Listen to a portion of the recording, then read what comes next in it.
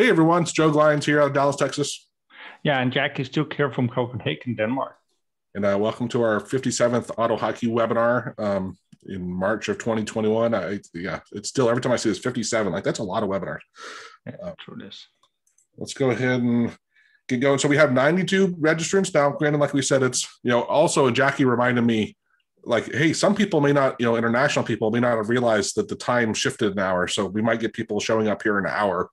I honestly thought the webinar was next week. So I'm glad I figured that out this morning, because I was like, wait a minute here. So I might have missed it entirely, but we got 92 people registered. We all start off muted, not because, Jackie and I really care to hear ourselves talk. It's just because you get more than 2 or 3 people talking and it's mayhem. It is. Tower of Babylon. But if you have a question, you can use the chat. And Jackie or I are monitoring it, and or you don't have to necessarily write out the question in the chat. Just if you want to actually ask the question, just tell us you have a question, and then because today we have a guest speaker, Isaias, he's going to be talking and we'll find a good spot so we don't interrupt him. So let's go ahead and move forward here. So hey, I'm going to copy all this and paste it into the chat. But we got the new subdomain set up for the Automators Podcast. So you can go to pod.the-automators. Oh, that's funny. the-automator.com. Let me make sure that's correct. There we go. And like I said, so here are some of the new ones. Ever since we've switched over, Jackie, you've been doing bullets, and I thought we had some really good points. What to do before you write one line of code? How long should your variable names be? When selecting a Windows automation tool, of course, we have a bias to AutoHotkey, but we do discuss other ones and when you might want to use them, and how to hire someone to automate your work. This one, and I was talking to Jackie earlier, this is a video I put together from a lot of work I did over the years of like 17 different programmatic ways. Well, not all of them are programmatic, but most of them are. And we're probably going to turn this into a webinar as well to discuss each of those ways and the pros and cons of each one, because it's something most people use like 1 or 2 and aren't aware of all the ways. Not that I list all the ways, but it's a lot. All right. So, thank you. And all right, so our script highlighting say, hey, and another big one, we finally got our window snipping tool. Now, a lot of you guys probably use this tool that I use. It's by far the thing that I use most often, and I get the most questions of like, what was that tool you used? It was really great. So we have a new version. It's cool because now if you click the icon, you can customize the hotkeys to what you want. So you can adjust them. So they're all configurable. You can also update the email signature to be your own instead of having to change it in the code. So email signature, and let me tell you here, this is HTML and you can change it to yours. If you mess this up, simply delete everything, and then when you save it, it'll reload it with the default that's there, and then you can just tweak it, right? And you can choose if you want the attachment to be a BMP or a JPEG. So it's a great tool that I use 8 million times a day. I can't tell you how many times I use this tool. It's very helpful. And we're going to actually feature it here in an example. So we're going to switch over now with Isaias leading this thing on VS Code. Now, before we jump into it, Jean Lalonde, who's on here also, what was it, maybe 4 months ago? He led a webinar on using Git, and it was pretty cool. I learned a lot. And then after it, I was talking to Isaiah some, and he's like, hey, in VS Code, some of those things that he was demonstrating are just taken care of, and they're even easier. So I said, well, why don't you lead us a webinar on VS Code and show us how easy it is? So yeah. Hi, guys. My name is Isaiah, and thank you for being a part of this webinar. Today, I'm just going to do kind of like a very quick demonstration of VS Code. Keep in mind that this is going to be like a very quick overview of it. VS Code is a very amazing tool. There's a lot of things that it does, right? What I'm going to do is do kind of like the starting point. Where would you start? And what are the things that I like the most? What I use the most, right? I'm just going to start sharing my screen real quick. Let's go ahead and do this. You tell me if you can actually see it. We're seeing it. Okay, very good. So and what we're going to do very quickly, I'm going to just present a little bit of the installation that goes into VS Code. Now, I'm not going to do like the whole thing because installing VS Code is really, really very straightforward. But installing Git, on the other hand, is not. Now, those two tools together, they build something that is very, like an amazing duo. But what I'm going to do is that I'm going to leave a file for you guys, which is a resource link file that has the links to everything. So if you want to, at the end of this, download VS Code and give it a try, Git, you have the links there. And the extensions that I normally use, I'm just telling you, they're out there. It is not like you have to install them, but they're good to have. So if I go to their pages and download their files, I'm just gonna end up with 2 installers like this, right? Of course, you can select how you want to install it. For each of them, either Windows, Mac OS, Linux, the same happens with VS Code. It is something that you can use either in Mac and Linux as well. So those are 2 tools that you can use wherever you are. That's one of the reasons why they are so popular, right? Now, let me go ahead and start the installation for the VS Code. That's, again, something pretty straightforward for this one. I do like adding the open with. It allows me to do very cool stuff with that. I'm going to show you what they mean later on. But for Git, this is the one that I actually do want to show. Git has a few little things, a few little details. Beside the Windows Explorer integration, which is when you right-click on the desktop, or well, in any window, it allows you to have some options there, which is the most common thing that I have right away installed because I really use that a lot. But after that, you're asked for many complicated things. Like, for example, what is the default editor? In this case, what you want to do is select the Visual Studio Code, which we just installed. I'm going to finish that. Let's go ahead and use the Visual Studio Code, not the insiders. The insiders is the one if you have the developer version for it. Normally, you just want this one here. It's going to tell me like, hey, it's not installed. Let me restart this because it was not installed when I started it. But that's one of the most important things, because if you're going to be using, well, if you're going to use Visual Studio, then you want to set it to that, but you can actually set up any other editor that you want. In this case, we're going to set up Visual Studio. I recommend you leave that one. It is the name of the main repository. When you start, it will ask you for a name of a repository. Historically, the name of the main repository is master. But due to certain things that are going on right now in the United States, they want to change that to something like main. So in my case, I let Git decide. When they change it, then I change it. That's okay. This one, I really recommend you leave it in the second part. If you only use this option on the top, you're not going to be able to use VS Code with Git. So it is good to have that option selected. The OpenSSL library, if you are working with enterprise solutions, I recommend you use the Windows Secure channel. If you're using on personal projects, then I suggest you just keep the OpenSSL. And for this part, the best thing you could do is switch to the second option, but this is preferential.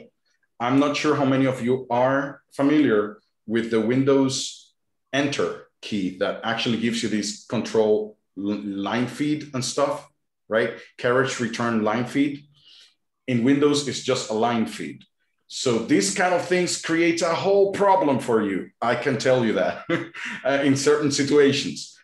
If you just switch to the line feed style, it will save you a lot of trouble because Windows can read that. But in other situations, the character return and line feed are going to create a lot of issues for you. This one I would use Minty and the default on here. This is the other part, the credentials manager. I suggest you have one, use the Git credential manager. If you don't know what this is all about, it has to do with GitHub. So keep the default manager there, don't remove it because of size or whatever. You need that for GitHub. And now at the end, you just finish with this little thing, hit install. Now it goes. So GitHub, if you're going to install it, I suggest you on each page, take your time and read it because there's a lot of little details that depending on how you configure it, you might have a lot of, issues later on when you start working with other people. That's where the problem really starts. After that, if you read everything and you did it correctly, you're not going to have any issues because after you install this, you're not going to change the defaults very easy. Now, this is the most difficult part of the whole presentation. I promise. Like after that, everything is very easy. Now, there's only one thing that we have to do after we installed GitHub, and it is configure our name and email. If you do not have a name and email, when you try to work in VS Code, it's going to complain about it. So I'm going to show you how we can configure that in a second. Let me finish with the installation. We finished this off. Now let's just go ahead and open code. And I'll just remind everyone, this is recorded. So yeah, go back later and watch all that. Yeah, in any case, all this, don't worry, it looks like a lot. It really isn't. After you understand more or less what is going on, it's just 2 installation files. The only thing is that one of them, you have to be careful on how you install them, which is Git. Yeah, I'd say with Git, a lot of it, you can go with the recommended. But as Isaiah said here, there are a few of them where you might want to decide. Double check on it, right? So just double check. Most of the time, recommended settings are okay, but sometimes you might want to just double check on it. Now, everything that I'm going to do here is going to be directly inside of VS Code. So everything that I'm going to use Git for is going to be directly in Visual Studio. And before I really go into a lot of detail, the first thing that I'm going to do is open the terminal. So if I click in View here, I'm going to select the option to open a terminal, or I could use the hotkey for it. And you will notice that a PowerShell terminal is going to be directly inside my VS Code. So that means I don't have to be going to different windows to work. I could have this in here.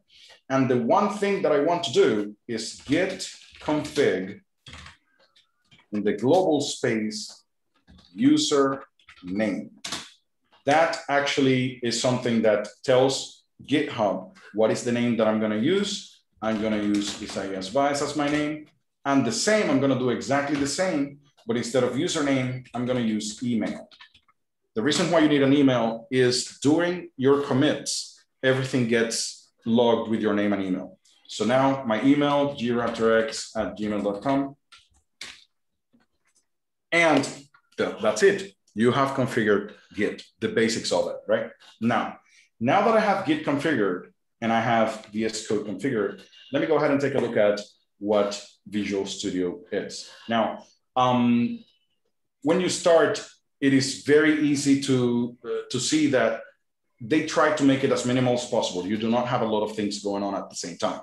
Now, you can have a lot of things going on at the same time, but mainly they wanted to do it very easy to interface. And what I'm going to do, I'm going to open the one that I have in my computer that is already set up and everything, so that I could actually just go ahead and show you directly here what it looks like. So here in my, this is what it looks like when you start kind of like having a lot of things, but let's go ahead and start with nothing there. On the left side, you're gonna have the main panels of where you're gonna spend most of your time. You're gonna have, for example, your file explorer, which is one of the things that allow you to see which files are in your folder, in the folder that you're working with right now. And one of the things that I do want to mention about this file explorer is that it has a lot of, you can do a lot of things there that you could do directly on Windows Explorer. So you could drag and drop files into folders. You can actually press F2 to kind of like change the name of a file or the extension or something like that. So you can change those. You can delete files by clicking the delete key. If you didn't want to do that, you can press Control Z and it's going to come back. So basically, you are in a Windows Explorer window right there. You very likely will not need to go out of this to work with files most of the time. You don't have to go out of here. And that's the idea, that you don't move that often. The second part that I do want to show you is the command panel. VS Code, everything that you can do in here, like for example, whenever you select something, whenever you copy a line up, every single one of those things is thought of as a command. And if I want to do something, for example, let's go ahead and take a look at a very long line. So if I don't have one, let's go ahead and create one.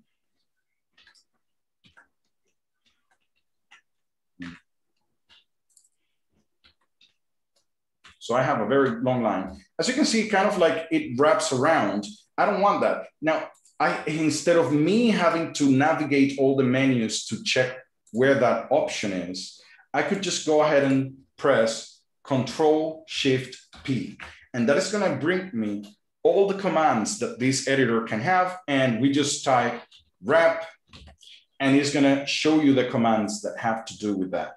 And not only that, and this is the part that I use it the most, is if I forgot the hotkey. That's what I use it for. All the commands that I know, like I know I could do this. Is there a hotkey for it? I just write the name of the command, and then I remember what the hotkey is. You can press it, and as you can see, the line wrap is toggled on, off in this case, and on, back on. So basically, that's the command palette is very useful to know what you could do, especially if you need to search for a command if you forgot the hotkey. Now, besides that, and most of those things are similar as to other editors, but then we have the source control file. Now this pane here, so this panel here allows me to take care of all the changes that I'm gonna handle with Git. So I'm gonna talk a little bit about Git in a few minutes before we dive into this panel. But here on the left, you have the Explorer, and down here we have the source control, which is a very, very big part of how I use VS Code. Now, another thing that you might need to get used to, and many people don't very easily, is navigating the code in VS Code. Now, as you can see on the right side, there's this minimap of the file, which gives me a very high overview of what the file looks like. It is good to kind of like knowing where you are in a document. And it is annoying having to scroll down and up looking for something. Now, here in VS Code, there's something that I use very often. Is down here in the Explorer window, at the bottom, you have the outline section. This outline, what it does is that it creates a list of all the functions and labels that you have in your file, and you can easily just jump around. You just click on one of them, and it just jumps to wherever that is located at. Now, that is really convenient. And the other part that is very convenient about it is that you could actually filter. If you have something clicked here on the left, and you start typing, like for example, color, as you can see, it is gonna start highlighting them. But if you put the mouse on top of it, you can actually filter by it, and it will automatically just show you the functions and labels that contain the word color. And if you click on it, it actually takes you to that location as well. So basically, this is a very interesting way for me to navigate code, especially code that I have never seen before. So if I want to see, somebody sends me code and I'm like, okay, what does this do? Then I could just have a high level overview of it in a way that I know more or less what it's doing. And if there's a function that I'm kind of interested in, then I just click on it, right? So that outline panel is something that I use very often, especially if I'm taking a look at code that is not mine, right? On the other hand, we do have the debugging functions with VS Code. And that's the other part that is kind of like really huge for me. Before we dive into that, I don't know if you guys have any questions regarding this little part here. The only thing I was going to point out, which is obvious, pretty obvious, but your Explorer thing on the left where you were showing the, not the, I'm sorry, I shouldn't say Explorer, the outline. Oh, right. So the outline is down here, right here. It's, what's cool also is it's alphabetical, right? So if it is true. It's not, yeah. Oh, and then you can change it. You can change it either by the position of the function inside the file, by name, or by category, which is functions are going to be closer to functions in alphabetical order, and labels are going to be in labels. So yeah, you can actually switch. Yeah, it's kind of like how you want it. Cool. Now the follow cursor here is an amazing feature, but it is not available for AutoHotkey language in this at this point. But in other languages, if you are selecting, if you move the cursor to one place, here on the left is actually gonna go to that location. So it is something that is very cool, but not supported for AutoHotkey at the moment. In any case, I will add a file that has kind of like the... We actually got a question in the chat. Okay, so... about the outline. Where Dimitri, he says, does the outline need to be configured? He has it open, but no functions are visible for him. I don't remember having to configure it. You don't have to configure it. Now, depends on the language that you're using. So this language here, the language identifier, and that's partly what I was going to mention, that thing is given by this extension. So this extension is able to parse and give syntax highlighting for AutoHotkey, but it adds debugging features like this and language features. So the debug files, I'm gonna give you a little overview of that in a second, but the language features that it provides is exactly that with the they're called, the tokens, these symbols, method symbols and variable symbols. Those symbols are the ones that are shown in the outline, but those are provided by this particular extension. If you don't have that extension, you will not be able to have them. Yeah. I'd say I just opened VS Code as well, and it opened with the welcome tab. Right, yes. Tell me what happened in the newest update. And as long as I had that tab focused, of course, my outline was empty. As soon as I actually focused code tab. All right, of course. You have to have a file that contains functions to be outlined, right? So if you are in focus of something that does not contain functions or symbols, as I'm referring to them, then the outline function is not going to work out.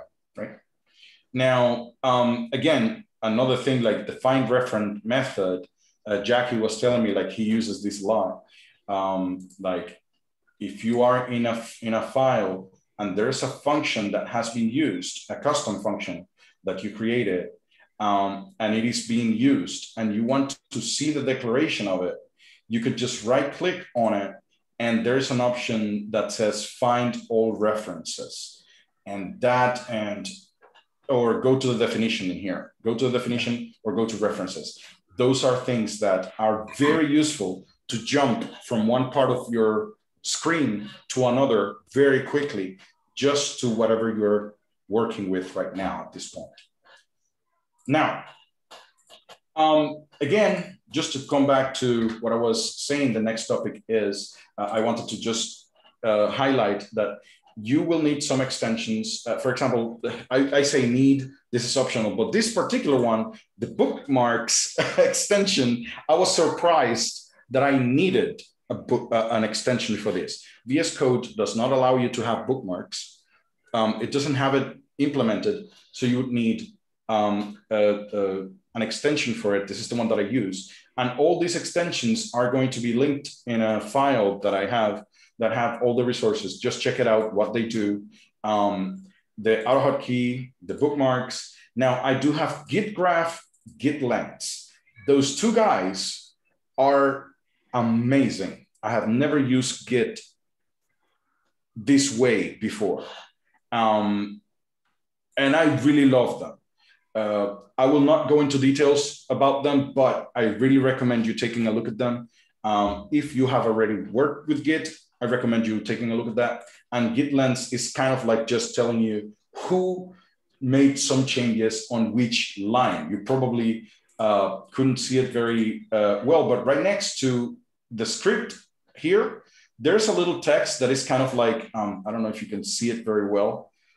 It tells you like who changed that line, when, and in which commit. And that, my friend, it is, if you're looking for a specific bug and you know that it was in this line, it tells you more or less where that bug started, because I know when the last change was. That is something that, of course, it can give you more information, but that's the main use that I have for it. And I would seriously recommend you taking a look at that. Now, talking about debugging. The AutoHotkey Plus extension gives you the possibility of debugging. Okay, it's basic debugging, but it's still debugging. And you're going to be doing a lot of that when you're coding. So here at the top of the screen, you will have this button to run and debug your script. If you press on it, the script is simply going to be run, and a debug console is going to be presented down here. If your script has the output debug command with anything that you have there, when you run your script, that is going to be output to the debug console that is already integrated into your VS Code, which is good. This is amazing. So I don't have to do message boxes any longer. I just do the output debugs, right? The thing I'd add to that though, Isaias, is even if you leave it there, it doesn't stop the script. So if you ship it out, and give it to someone else, they will not notice. Doesn't interfere it. Yeah. And that to me was like, wow, that's awesome. Right. That is mainly the point of using the output debug command, so that in any case, those messages are not reaching the end user, right? But now, one of the most powerful things that you could do is that even though my script is running, I could set breaks on my script. And that allows me to go line by line. So I run my script and I just set a break by clicking on the outside of the number line here. So you have these numbers here. And if you click on the left, you just set a break. And that break, whenever your script reaches that line, now your script is in debug mode. And that allows you to go line by line. And that allows you to verify how the script is actually running. So in here, in this case, so I just want to check what happens with this particular if statement. So let me go ahead and go there. So I'm in the if statement. And now I could verify whether that particular variable, what it contains. So it is telling me that if I place the mouse on top of it, you can see what that variable has. And this if statement says, if that file exists, well, if that file doesn't exist, it will do something. As you will see, the line gets jumped. So that means that the file exists. So I could check the logic of my program line by line while it is running. And this is something amazingly powerful, especially when you go to the debug panel here on the left, and you can actually access all the variables that your script has at that particular moment. And you can even change them. Like you see the clipboard, it has whatever I copied a few seconds ago. I change it to test. And well, this variable I cannot modify the clipboard, by the way, like that. But basically, I could grab a normal variable, like icon file, for example, which is part of an object. I could actually change that variable to whatever I want before running that line. And that is completely powerful. This configuration file here, I could change it before running the line. And now I would test, okay, what happens if the, how could I, what happens if the user input this? What would happen to my program if somebody actually typed this? And you would see the effects of it right there when you click on the next line. Then everything changes. And you could see the effects right there. So debugging like this is extremely powerful, is extremely useful. And it is one of the main reasons why I switched to VS Code. Not only because I have a debugger like this, but I also have the debug console and the terminal right there in my editor. So I don't have to be switching back and forth between different things, okay? So this is kind of like the main purpose of all those things, right? So before I jump into the next topic, this is kind of like the main overview of what VS Code is all about, how you can use the main features of it. And now I want to dive into Git. So why are people actually jumping into VS Code? Well, because it has a lot of very good features for Git. Now, I am not going to see all the features. I'm just going to go ahead and show you kind of like the basics of them.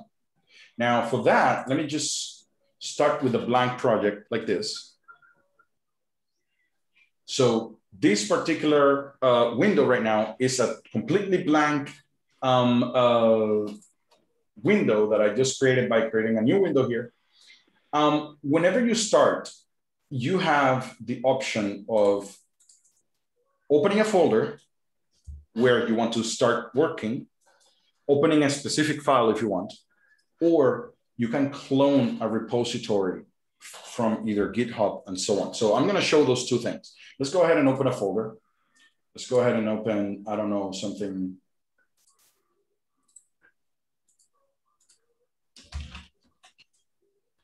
We're going to start here. We have a folder, a blank folder here. And I want this to be my Git repository. How do I start? Now, first of all, let's create a file. I could just click here to create a file. My file is going to be test.ohk, for example. That's going to start my file. And let's type something. This is my file. That's it. So I'm just saving that file. It is there. Now, I want to keep track of every single change I do to this particular file. That's where Git comes into place. So Git will keep track of changes.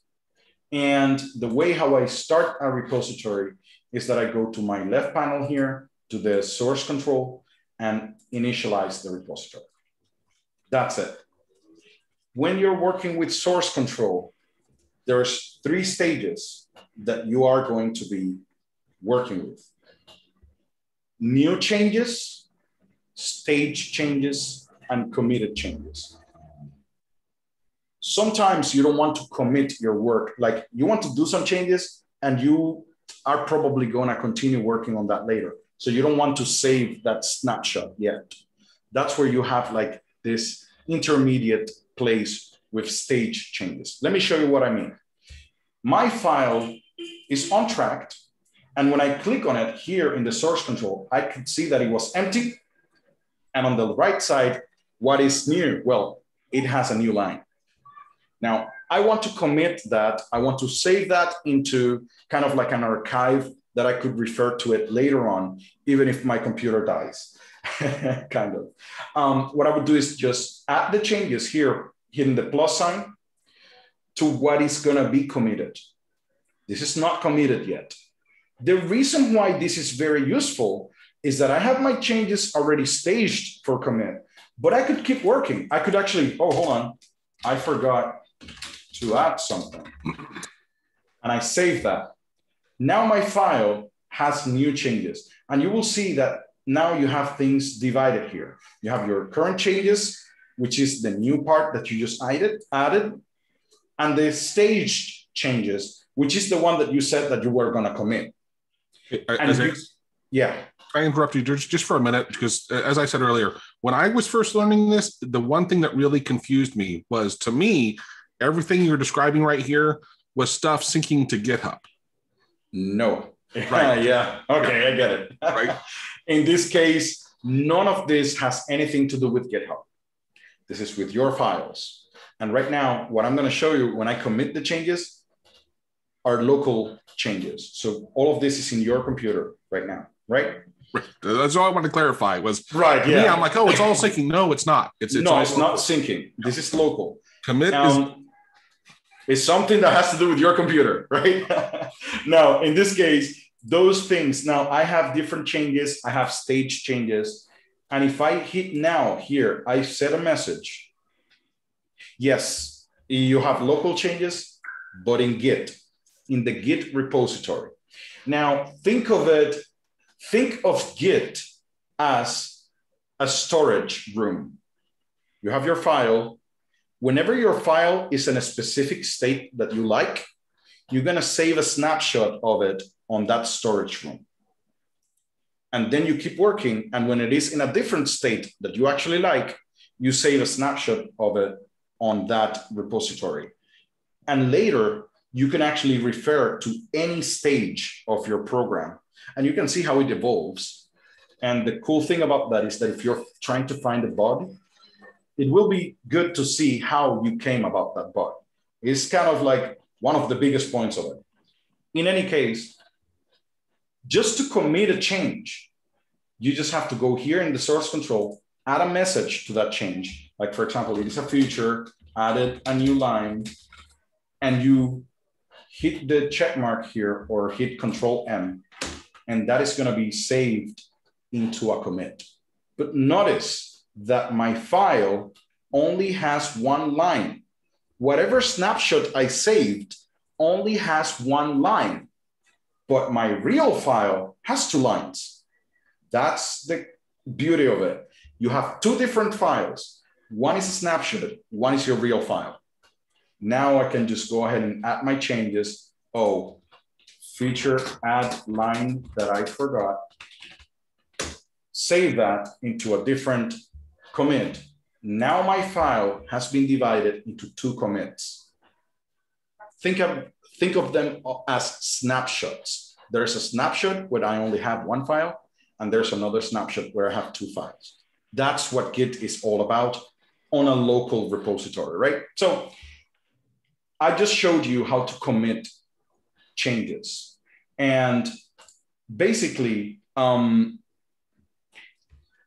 right now, if I see, that's where Git graph comes into place. I want to see the evolution of my file. Down here at the bottom, you can see that there's a button that says Git graph. If I click on that, you will see the changes made one by one. My first change is added a new line. My second change, added a line that I forgot. And like this, I will be adding more and more changes. And those changes can get complicated at times. But those snapshots are very good if I am looking for some specific things later on, because I want to go back to a specific version. That's what Git does. It allows you to roll back to a different version. I will show you later on a graph of a real project, and you will see how it might look like. But right now, it's just 2 simple things. But what happens?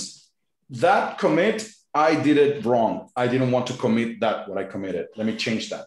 How do I do that? How do I revert that? How do I go back? Well, here in VS Code, in the source control panel on the left, you click on the 3 dots sorry, for the source control thing. And you will have this menu here. And for the commit, you can actually undo the last commit. And that actually will bring back the commit. And as you can see, now my graph changed to one commit and some uncommitted changes.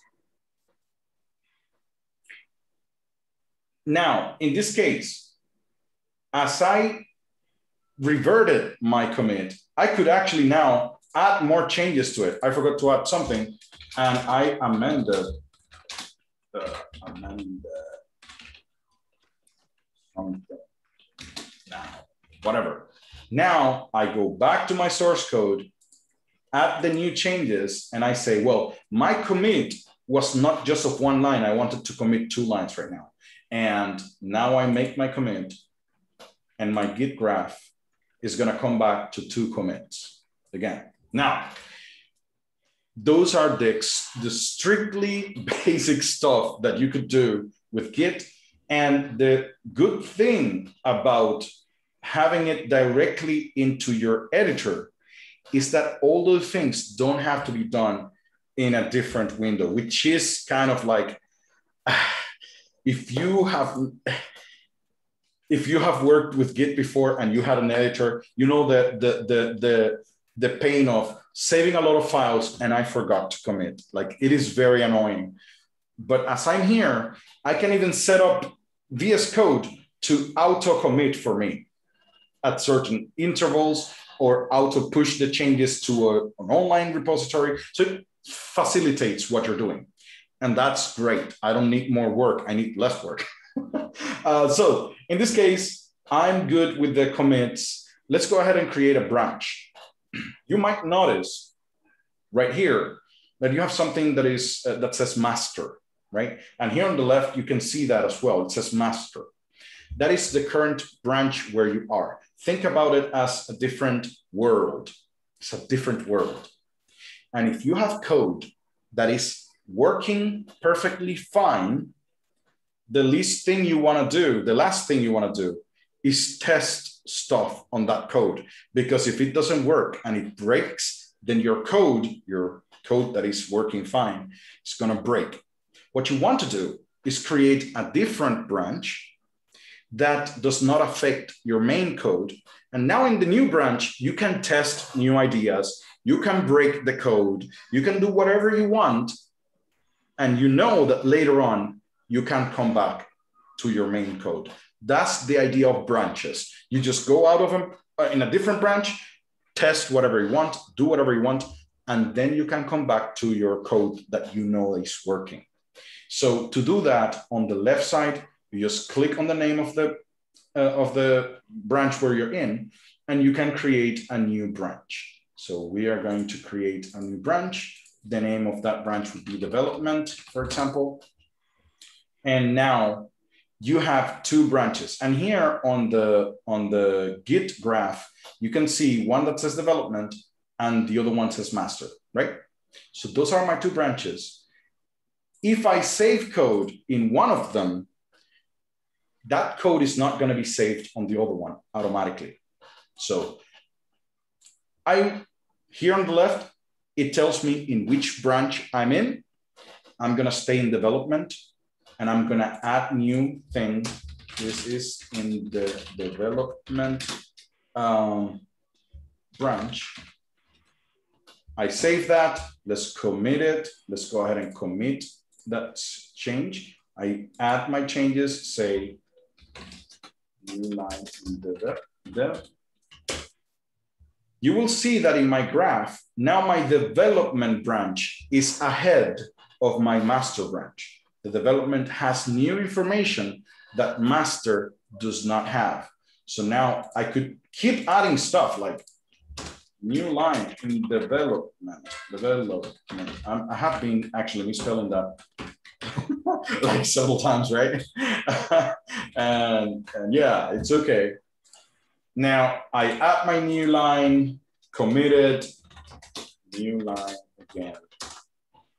And you can see that my development branch is going forward and master branch is staying behind. Here's the funny thing. this is my file in development. Now, if I switch to my master branch, I just click down here, right? I click on development and I click on master, you will see that my file gets updated automatically. That's the main idea. You can have different versions of the same file in different branches and they don't collide with each other. Like they're totally different worlds. And that allows you, for example, in development, to test new things without breaking the code that you already know that is working. So that's what Git is all about. And now you know how to create different branches. You just click here and create a new branch. And you can have as many branches as you want. And later on, what you do is that you merge them. And that's the next concept that I'm gonna show you. But basically, notice that if I switch to development, my lines of code get added. If I switch to master, the lines are deleted. And if there are more changes in between, the changes get, you know, whatever the changes between two files are, Git is gonna recreate the file for you, which is the most important thing about Git. Now, yeah, I tried a lot of things in development. I like them. I think that they are working good for my taste. My master branch, I know that is working. My development branch, I tested code. It is working. I am happy with it. Now I want to share it with the world. I could right click on it and I just merge it into the current branch. And when I do that, it tells me, how do you want to merge it? Leave it like that. You don't want to change many of those things unless you know what you're doing, but you just, yes, merge. And it tells me now in the graph, I can see exactly what happened. Here at this point, I decided to test something in my development branch. I went out to my development branch, I tested stuff, and I'm happy with them. Now I merge them back to my master branch. Now, if I switch between my development branch and my master branch, they're gonna look the same because now my changes are merged. Basically, what I just showed you is what you're gonna be doing 90% of the time if you're doing Git. You're gonna jump to a different branch, do some testing, test something out until it works. When it works, you're gonna merge it to your main branch, which is the one that only contains it only contains working code. You never push something to master that is not working. Like, no, I'm gonna test it later. No. That should be in your development branch. That's what it is. So basically, the development branch is usually kind of like hidden. Only the developers see that branch. The master branch is what the users see. And that's where it comes, like if you're using Chrome, you download Chrome, what you just downloaded is your user code, but there is like a developer version. The developer version is the branch that is for developers, kind of. It's not exactly that, but it is kind of like the idea of what is going on. Now that you know all those things, the one thing that I would like to show you is working with an online repository. So all the things that we are doing is local. This is just in my computer. You don't have access to it. But what if I'm working with something that is completely like from code from another person? So here I opened a new window, and what I'm going to do is I'm going to clone a repository. So here you will put the URL of the repository that you want to clone. So say, for example, you want to go to GitHub. As an example, it could be anything else. And I want to clone Lexico's repository. He has AutoHotkey. But what I would do is just grab this link that is here. You see it? Just copy it and go back to Visual Studio and paste that link there. You hit enter, and it's going to ask you, okay, Where do you want to put that? Let's save it in downloads here. It's going to do its thing.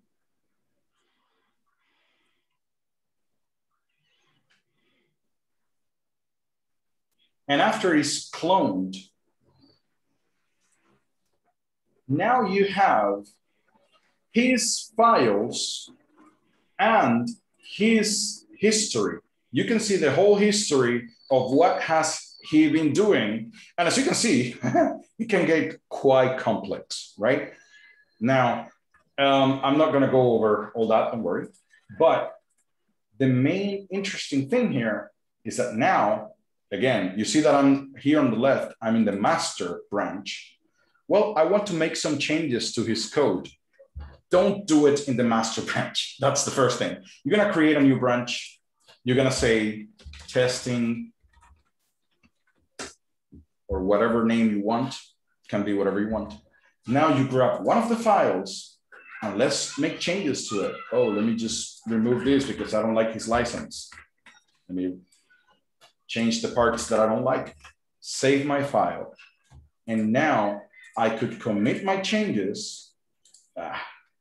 Removed license. Usually that should be a short description of what you did. That is in my branch. He hasn't seen that, but I am working in my code. And later on, I could just push my changes to his repository by pushing my code. Now, that's what Joe was actually kind of talking about. Like, hold on, I was confused about local and pushing. Well, here's where it goes. I just used the code from somebody else. I made changes to it. Now I want him to have my changes. That's when you start with pushing the code to an online repository. The terms pull and push refer to online things. Pull things from an online repository and push changes to an online repository. And in this case, both of those things, you can do them here in Git by selecting either pull or push. And that's it. You just go ahead and push your changes. Of course, in this case, this is not my repository. So what is going to happen is that he's going to get what is called a pull request. It is going to tell them like, hey, there are some changes that I want you to add to your repository. And the developer is going to say like, nah, I don't like those changes. I'm not going to push them. And that's it. Or, oh, wow, that was very good. Let me pull them in. The developer has the last word, whether he's going to accept your changes or not. And again, now you saw how it looks. And that doesn't mean that you have to work this way. That doesn't mean that everybody's going to be like happy that you're going to sending them code. But if you need to work with several people at the same time in one project, this is the way to go. And that's the reason why I came back to VS Code, because I have everything integrated in one place. I don't have to have different tools doing different stuff. I could have my Explorer, my terminal, my Git, and my debugging tools all in one place.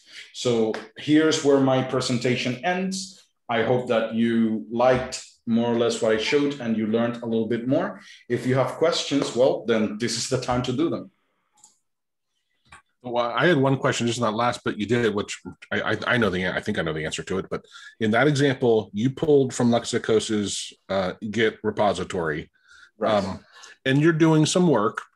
If he was to up and remove his repository entirely, you still have all your stuff locally, right? There's no risk of, okay. No, so basically here I have a folder that contains a Git folder. This Git folder is the one that has all the changes and everything, right? So even if he removes his online repository, like from GitHub, I cannot access it any longer. Well, I still have the whole information here, which is amazing because there's a lot of times when big companies have found themselves that they've lost one of their branches or something, and they could somebody can just simply send this folder, and they have all their history back. So you do not lose everything at once. I jump in just for a comment. Yes, go ahead. It was a very great presentation. It's really the merging of the two tools I use every day, which is Site for AutoHotkey, and it is I have a repository on GitHub. And what I've shown a few months ago, you mentioned Joe, was Source Tree, which is a kind of visual front end to GitHub or to Git repository, and it has all the same lines where you see the progress of your different branches. But having all this integrated in one tool is very, very interesting. Saves time, right? Yeah, I knew I would have to take a look at that, but now I have no choice to dive in it. Yeah, you haven't used it yet, but basically, I think the main pool that VS Code have over people, because everybody's jumping to it for a while now. So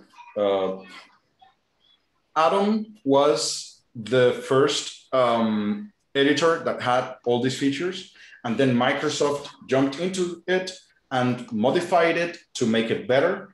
And that's where VS Code came into to life. And everybody's jumping to VS Code. The reason is they merged just the right tools: an output debug window, a terminal, Git integration, and Windows Explorer, all in one place. You don't have to be jumping around. Everything is there. Joe mentioned that you can work live with someone else. You can collaborate with someone else. Is it live, or is it by committing and seeing the changes that has been committed, that when you work with someone else at the same time on the same file? Right. It is not live in the sense as real time. Okay, not the same thing as in Word, in Office, for example. No. Okay. It's not the same. And thank God it's not like that. Yeah, of course. Right. Thank God it's not like that, because two people modifying the same line over and over again might be a problem. Yeah. But what he meant is that any changes that I have, I could push them to centralized plates that we both can draw from, and we are always synchronized. Why don't you go back to Lexicos, because there we could see there were different people working on stuff. Yes, actually, now here is one of the things that I really liked during the installation of VS Code and Git. I selected some checkboxes. In VS Code, they're not selected by default, so you have to pay attention to them. And it is like, if I right click here, it gives me the option to open with code. It saves a lot of time. I just right click here, I open the whole thing. And this is one of the things that I really love. And right clicking Git bash here, I usually use Git mainly from the command line, and it has its advantages. Some things you cannot do in GUIs. But opening a terminal and going was a pain. So I just right click Git bash here, and I already have my Git here. So that's what I use it for. Now, going back to what Joe was saying, we could go ahead and open here at the bottom Git graph. Now I have my graph. Now on the left, you could see that here, the author of this commit is Isaiah, that's me. Lexicos is the one that works the most on this, but you have Hegel, I don't know what his name is, but he is the guy that did some changes. And you will notice that whenever he makes commits, so take a look at this commit is Hegel, right? Now that line is on a green line. It's on a green line. That means what he did is, from here, he created his own branch, right? Now in his branch, while he was in his branch, Lexicos committed a lot of changes. So Lexicos was actually making a lot of changes, and then he saved his work, and Lexicos continued working on his thing. At some point, Hegel submitted that and said, Lexicus, I finished with whatever I was doing. Do you want to pull it? Do you want to merge it? And Lexicus merged it here into his branch. You see? So now Lexicus work and Fegel's work were joined into this line. After that was tested, and they tested it for a long time, you can see they have been testing that for a long time, and still up to this point, those changes that they made haven't been merged back to the master branch, which is that you and I could actually kind of like access, like in the download folder or whatever. They haven't merged it to the official build. So if you want to access the changes that they made, you would have to access the development branch. And in this case, if you go to AutoHotkey.com, what you would see is that they have the current version, which is the master branch, and the alpha version, which is kind of like the development branch. You see this alpha download here is actually pointing directly, as you can see here, to origin alpha. Line here, it says origin alpha. This alpha thing here that you're seeing here is what you can access when you click this download button. That's what is going on. So if you click the current version, it's going to be downloading the master, which is the master branch. If you download the alpha version, you're actually downloading a different branch in their code. That's what is going on. So we did have a question. Someone was asking if they could, multi-monitor stuff. Can you open separate code windows? I'm not sure if he means. Yeah, so basically, what he means is probably getting this into its own window, maybe. And I think you can. So each of the things, I have never done that myself, but of course you can have like, how do I say this? Let me go ahead and verify this. I have never done that, but yes, you can have like different, you just take that out of in its own window and you can put your window in another, okay. You can have multiple windows, that's what I'm saying, but I haven't done that very often. You can split your windows and stuff and do other things, but mainly the only thing that you want to do is open it in a different window. That's it.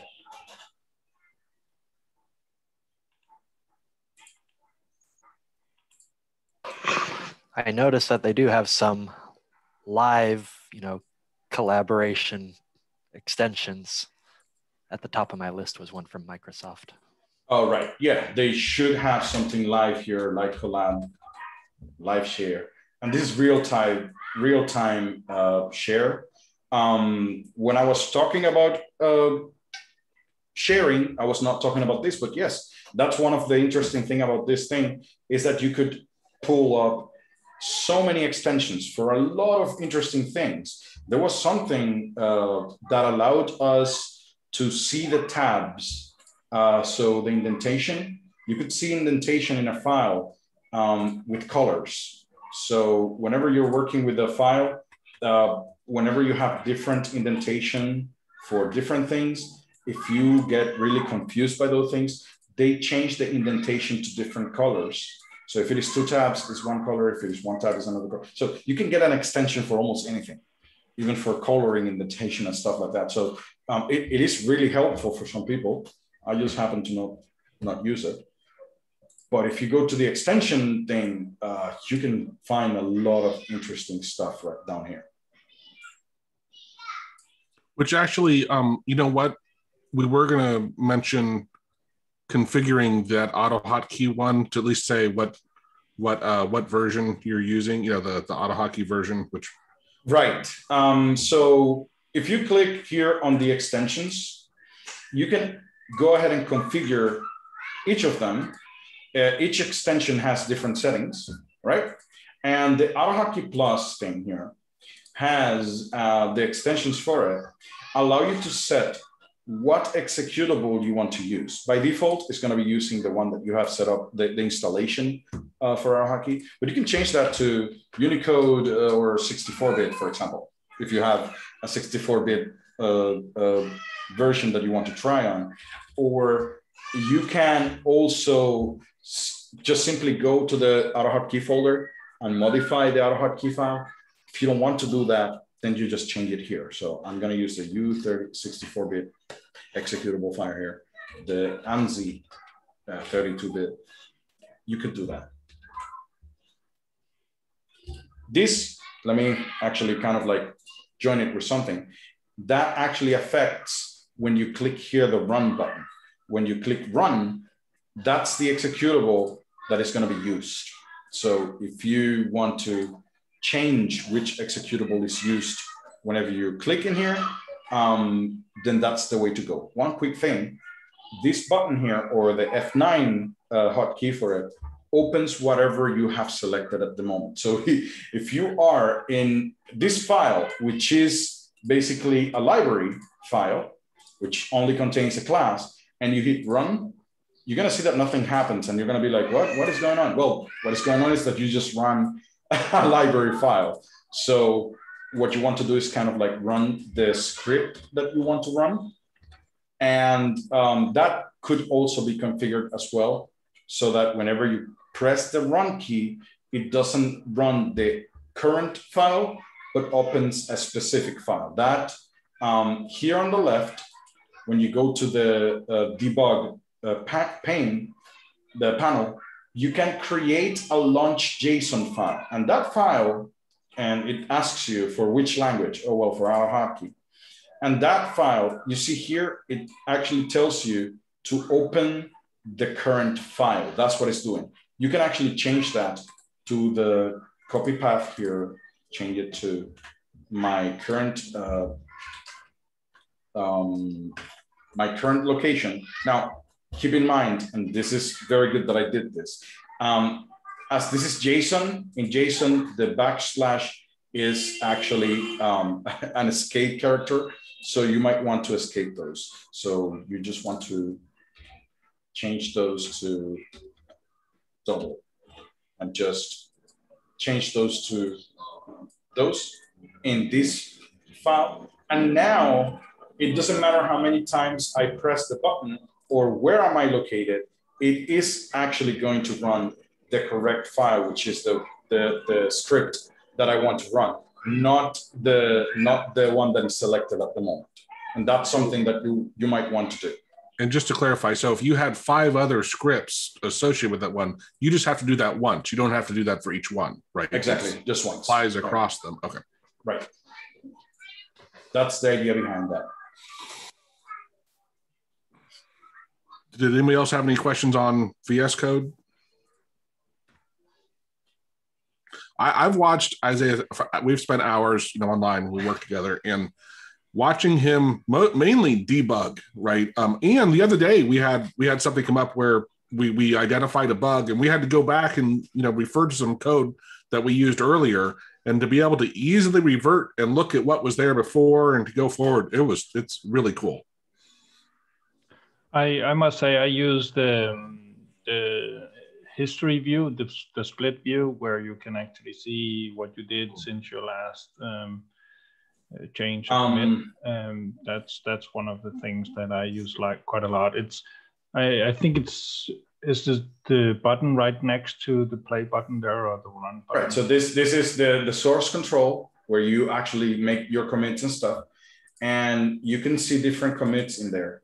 One of the things that happens is that if I have a commit, so this is my commit history, and it's the same that you would see here in Git graph. Okay, so in Git graph, you have a commit history of everything that has happened. Now in Git graph, to see that commit is kind of like a little bit more complicated. But if we do what Jackie is saying, you just go here to your source control panel, you go to the commits, and you will see all the commits for the development branch in this case. And if I click on a particular commit, like fix this thing, and I click on that file, it's going to show me what the commit was. And this is extremely useful because it tells you, like, for example, on the left, that's how the file was before. on the right what it is. Green lines means that you added lines. Red lines mean that you removed lines. That's what they mean. So basically, on my previous file, I was just writing something into an ini file, right? But here, before writing to the file, I added some logic to it. I added, if something is being shown, then go ahead and show that, go to that subroutine, right? That logic was not there. So I could really easily see what the changes were. And if I'm looking for a bug, I might want to do that. I want to know, what did I change? What was the change, right? So this is part of why this is so useful in a lot of situations. Yes. Is it possible to show, instead of showing it side by side, to have it only in one pane, if you wish, but with the lines that were removed to be strike or stroke? That's a different way that sometimes these tools will show the changes. I think you can configure that. I have never done that, but it is possible. Okay. Because the way how you, and by the way, this thing here, let me make a little parenthesis there before I go into that. If you just install VS Code, the only two things that you will see in this pane is source control, repositories, and source control. Sometimes that is not even shown. It just shows source control. Nothing else is going to be shown. That is added by one of my extensions, which, if I remember correctly, is Git lens. Now, Git lens has the option of adding all of those controls that we're seeing, like for the commits, the file history, the stashes, and many others, because you can see the line history, branches, remotes, all of those little things that I don't have them being shown right now. All of them are added by Git lens. And when you install Git lens the first time, you have this setup. It tells you, where do you want to have those? Whether you have it in a special pane or panel, or if you want to put them in source control. And I have it set up that way, that it is in my controls. If you don't see them, it is because you don't have that extension, or it is not configured to be shown in this panel. Now, to go to your point, yes, div tools like this one usually can be configured into showing everything in one line, in one pane, instead of doing two panes like this. You can see that they are prepended with plus signs and minus signs. Minus would be removed, plus would be added. And I'm not really sure what that option is, which I would assume that is inline view or something. Yeah, there it is. So the inline view would show you only one panel. And now the red line would signify that it is removed. The green line would be added. Those two things are on the same line, 1523. Okay, so we're referring to the same line there. Okay, and line 1525 was removed and a few lines were added. So yes, you can have this view, which is called the inline view. Yep. If you prefer that, that's the okay. way I'm used to work, but it's a matter of preference. But that's good. Yeah, of course. Yeah, of course. You can actually see that. In my case, I really got used to this thing. But in the end, you're getting the same answer of what happened with the file. You just have to know how to read it. Someone also asked about the access to the help commands. You just hit F1, and if you're on a command, what does it? How do you get to the AutoHotkey help? I mean, for the AutoHotkey help, no, I haven't. I think you would be able to configure it some way, but I don't have that. Mainly what we do, so the AutoHotkey language highlighter, what it does is that if you're going to type a command, and you press tab, it actually fills it out with the options. So usually you don't have to go to the help file because I already know what I'm looking for. But you can have more information, I think. Let me just 1 second. By clicking there, but again, this is just the basic description of it. And this has to do with the AutoHotkey Plus extension. It is a basic extension. It doesn't give you way too much details. Some other languages give you more detail than that. But for AutoHotkey Plus, that's as much as you can get,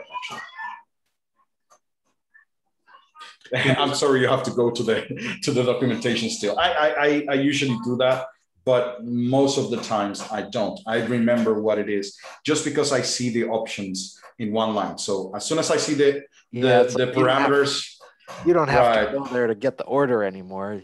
No, my main use for the documentation was what's the order of the parameters? That's my main use. Should I put the variable first and then the location, or the location and then the variable? But as soon as I have this, like I don't need to do that any longer. I don't think it was ever pointed out, but yeah, my visiting of the documentation probably cut in half or more. All right, yeah, it's true. I could attest to it. Those file append, is it the text and then the file name, or the file name and then the text? Because my way of thinking is like, I'm gonna append to a file. In my mind would be like, give me the file first and what you're gonna append next. But the thing is the other way around. I always forget. But as soon as I type file append and hit tab, then it just goes ahead and adds that, and I don't mind any longer. So let's give me a second here. Let me stop so we stop the recording and start it up again.